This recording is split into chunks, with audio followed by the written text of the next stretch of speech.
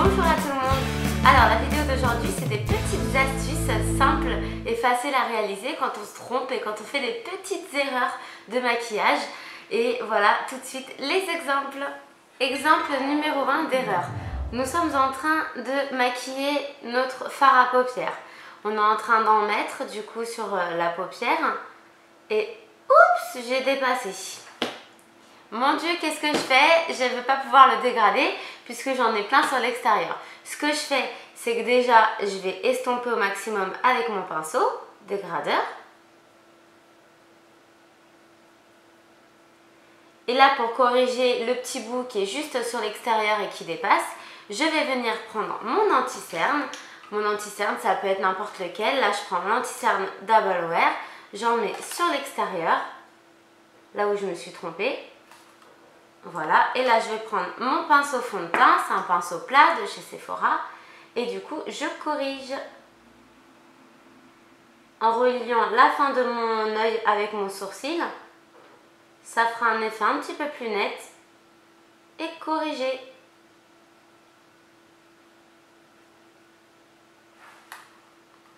Erreur numéro 2. Je suis en train de mettre mon mascara et là, oh! J'en ai mis en haut, voilà, ça fait une petite tache, une petite auréole. Ce que je fais, ça va être très très simple. Je vais prendre un petit coton-tige, on en a toutes chez nous, du démaquillant.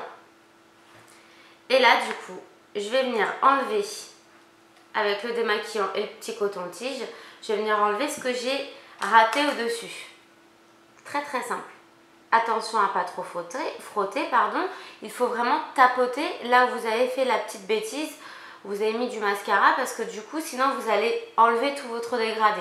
Donc là, bien sûr, on ne va pas laisser une tache. On va reprendre de notre fard à paupières qu'on avait appliqué juste avant. Et du coup, on va venir en réappliquer dessus.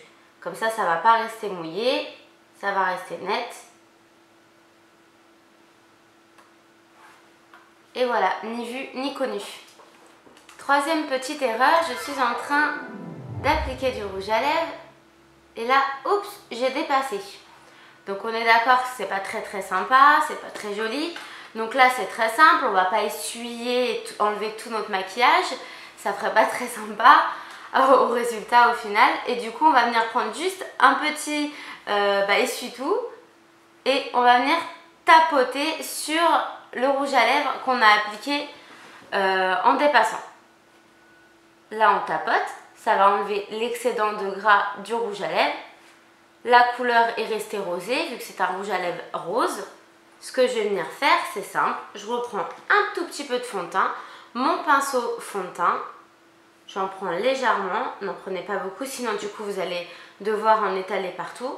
Une astuce, vous pouvez le mettre sur le dos de la main et du coup tapoter si vous en prenez un petit peu trop sur le pinceau. Et là, je remets du fond de teint au contour de ma lèvre.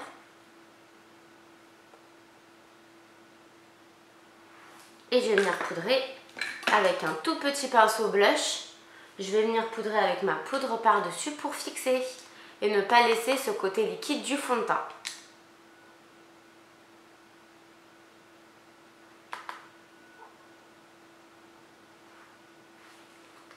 Quatrième correction, je suis en train d'appliquer du blush. Et là, du coup, je me rends compte que j'en applique un peu trop. Qu'est-ce que je fais? Du coup, je vais venir étaler au maximum avec un gros pinceau pour dégrader, pour retirer l'excédent.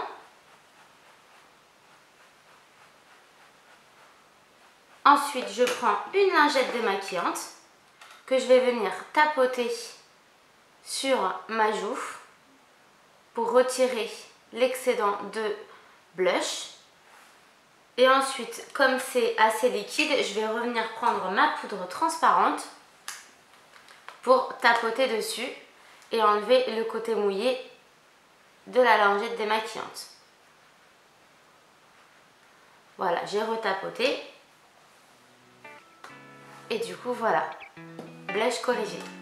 Et voilà, du coup, j'espère que ça vous a plu. C'était plein de petites astuces à réaliser du coup quand on se trompe dans le maquillage. C'est super facile à faire avec peu de produits, des cotons-tiges, des maquillants, lingettes, voilà, papier absorbant, voilà, c'est très très simple. Je vous fais plein de gros bisous et je vous dis à la prochaine. Bye bye. Et pour voir le tuto maquillage que Patricia porte dans cette vidéo, c'est ici.